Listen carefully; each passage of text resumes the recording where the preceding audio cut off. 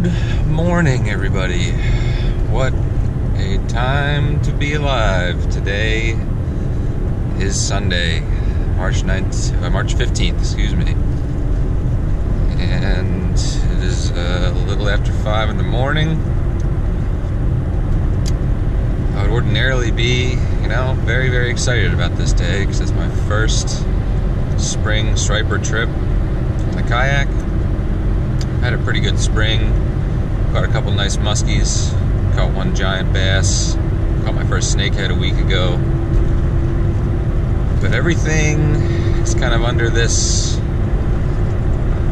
cloud right now of the coronavirus. And I live in Montgomery County, Pennsylvania, which of course is the epicenter. So there's a chance this could be my only spring striper trip. Headed to New Jersey, my buddy Mike, and we are going to social distance ourselves on the water, trolling and jigging for some striped bass. Out here on the Rarrett today, first striper trip of the spring. Very windy, very fishy. There's gannets, there's bunker. And then this happens. We've got to drive. And when you spin the pedals, the prop nut spins, but not the prop. I don't have a spare pin with me. I think it's in my truck, which is 2 miles that way. So thankfully the wind is blowing me in the right direction. I'm gonna get back that way, hopefully get a new pin, maybe launch in a different place, more sheltered from this wind. But yeah, very unfortunate. First Old Town catastrophic failure, and at a very, very bad time. Out in the middle of the bay on a day when it's pretty rough. Very shitty. Alright, well, after this morning's adversity and our gear failure,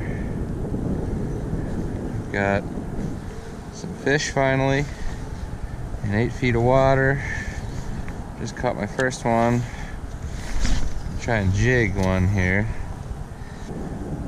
I'm using the 5-inch EliasV. Oh yeah. Mike's on. We're in a pretty nice school here. I'm just gonna try burning it in because that's what we're doing when we're trolling. There's fish all around me. Catching them on the troll was cool, but really like to catch them on the jig.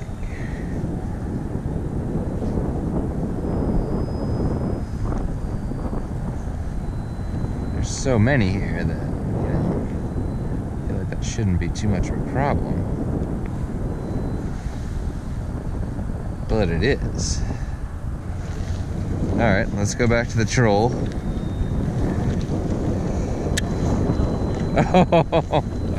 Oh, Donnie's got the double. Too greedy, too greedy. Oh, bunker. Disease nasty bunker. And really what we're doing is just fishing a flat. Not really too much of a secret where this flat is. And, just looking for the warmest water possible. It's all of a sudden there's 10 kayaks here though. Drew a crowd.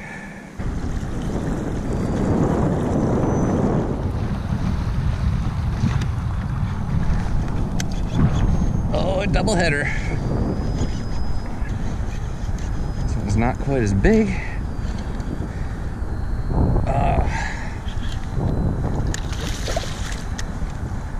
But still a great time. Light tackle. All fish so far on the EliasV. Little guy. Heck yeah.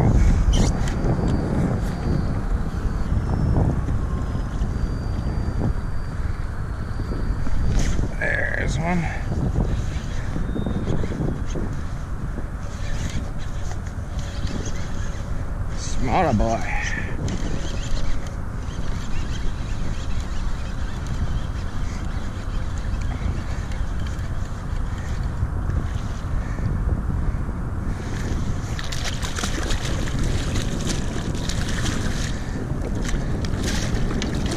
Somewhere in here, there's a few nicer fish though. Just gotta find them. Ow.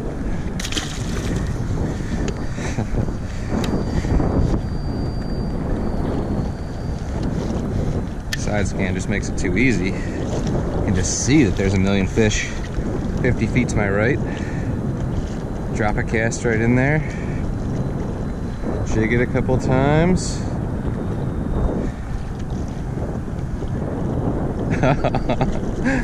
Donnie. Oh, it's another doubleheader. That one ate it right in front of my boat.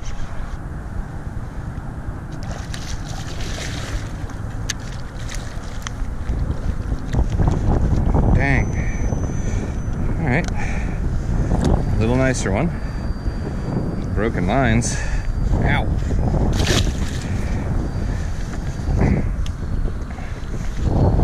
Oh, gotta be able to jig one now. Oh, there we go. Got one on the jig. Got one on the jig. Hit it right off the bow. Woo!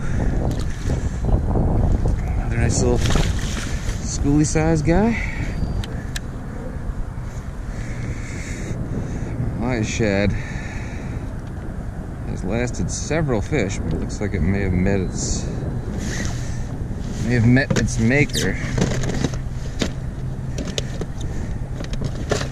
Time to go with a freshie.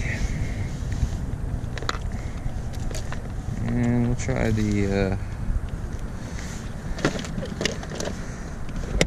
darker color. This guy. See what we can do with him. And we almost didn't come up here. We saw a couple kayaks up here, and we were getting depressed over the news of the day. You know, the latest Corona terror.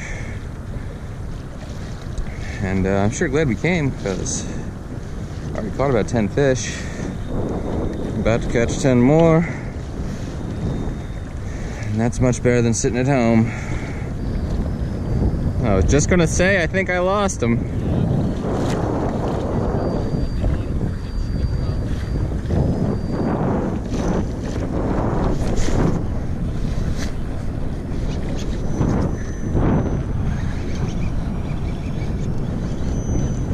Just like that.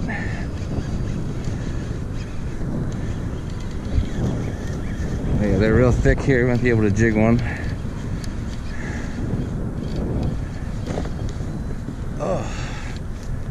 Oh yeah. Oh yeah.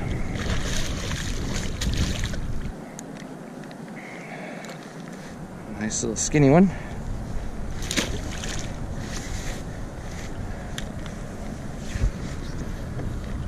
Let's see if we can jig one out of this pile here. Fish are all around me now. Every side. Let's real quick just try the bigger one. We're gonna put some alewife juice all up in that body cavity. Okay. And we're gonna cast him up there. We're gonna slow roll this puppy back to us. So many fish. Mike's slaying them. Oh. Bunker I just touched. Oh, that was a bass bite.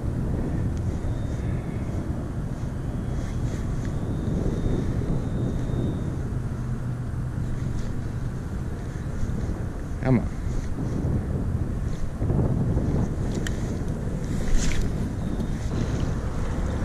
Here they come. Side scan, picking up marks. on both sides. We're gonna set out to 80 feet right now. There's just a line of fish going all the way across. Oh, there's a bite.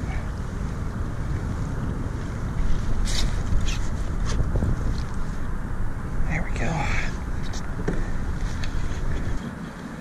This one felt a little better initially. It's staying down. Oh yeah. A little nicer, a little nicer.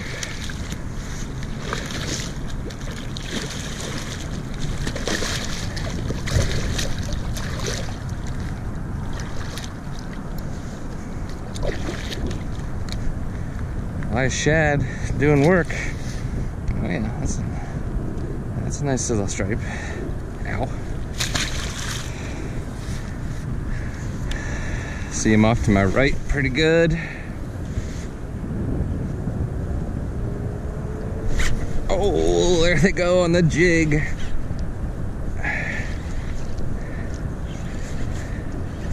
That's the magic of side scan right there. You can just look out 80 feet to the right and be like, oh yeah, there's a school of bass on bunker. And I'm just gonna cast to them and catch them.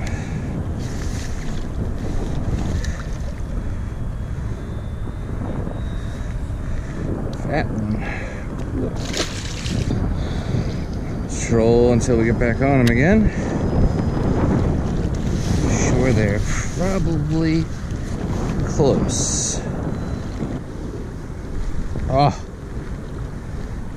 nice bite there.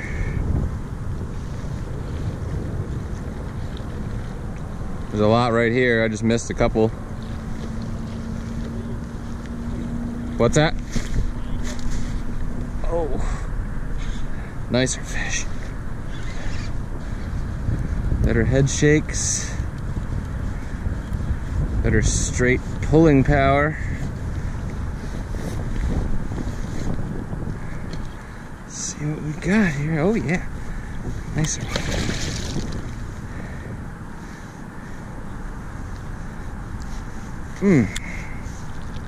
Yeah.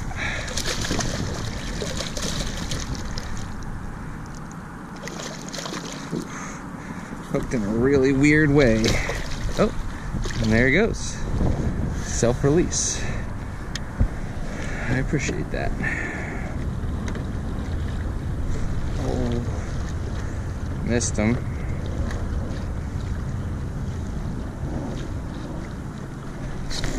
There he is. And this is the truly light tackle setup. It's a Sustain 4000 on a 7-foot St. Croix Avid medium. Medium heavy. This is a medium heavy. There she is. Come on over here.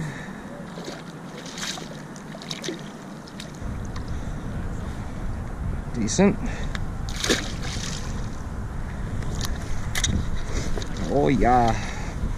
Oh yeah. Oh. Oh man. What the hell? Damn, dude. I got a serious fish here. Oh yeah. Nice one, dude. Nice one on the jig. This might be bigger than that other one. Maybe. Come here. Oh yeah. He choked the Elias shad. Let's take a look at him. Nice, purpley, beautiful spring striper. Oh yeah.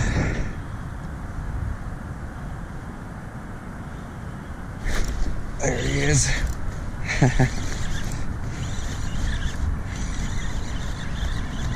Getting him on the slow roll jig. Just I'm dragging it on the bottom.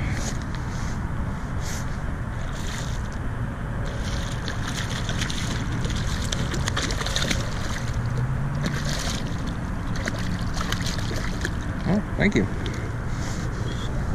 Now, I'm going to give this rod a break. Get out the third setup that I really haven't used today.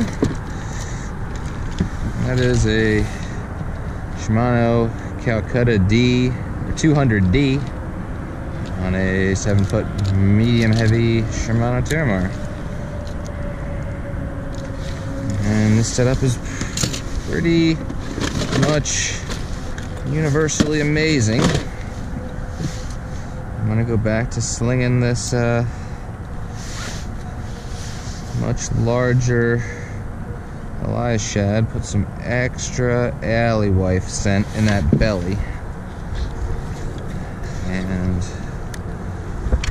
troll him around for a minute, see what that does to the bass. See if we can trigger a bigger fish or two here.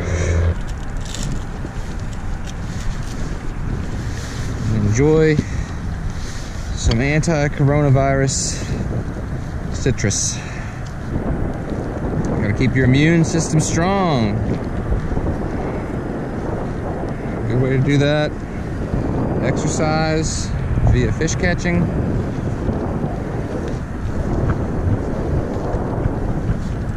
And eating clementines while fish catching.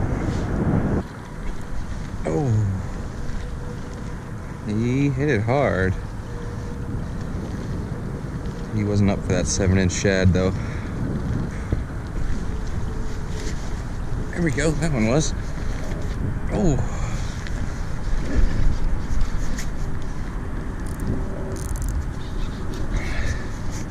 Took a little drag there. Oh. Yeah. Pulling me a little here. And he pulled us right onto the big school of fish. It's a nicer one. No, really don't want to catch anything smaller than this. So it's exactly what you hope for. They're smacking it. Gotta be the smaller fish.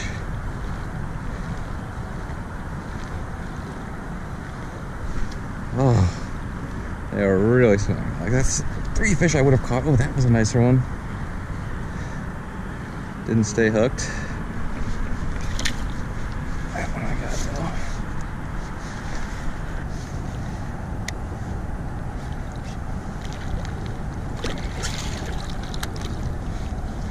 That's the shot right there.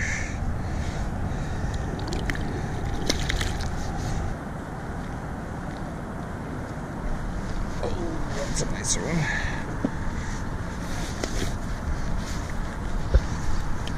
And this setup just, you know, I caught 50-pound red drum and 40-pound black drum, all kinds of stuff on this setup. These stripers don't stand much of a chance here.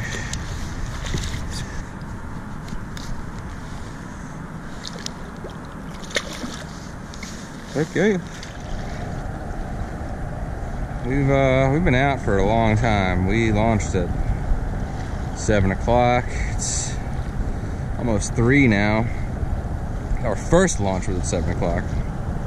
We relaunched at about 11 o'clock. After I paddled 2 miles to shore, after a shear pin failure in the Predator PDL drive. So it's been a day. We're probably a couple miles from our launch right now, even.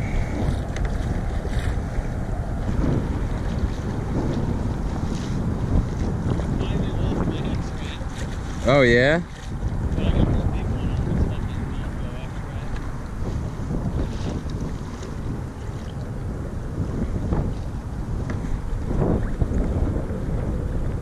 How are you catching them right now?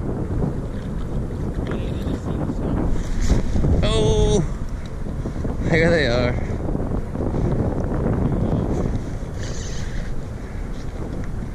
I was gonna say, I'm seeing them, like I can see them They're just not biting all of a sudden.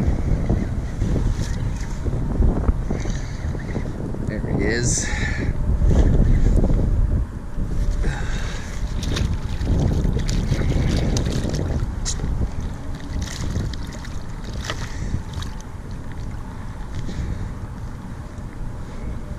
There he goes.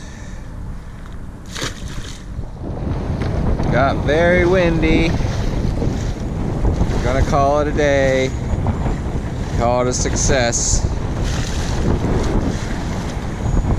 There are a million gannets up ahead, but I don't think we're gonna get to check those out.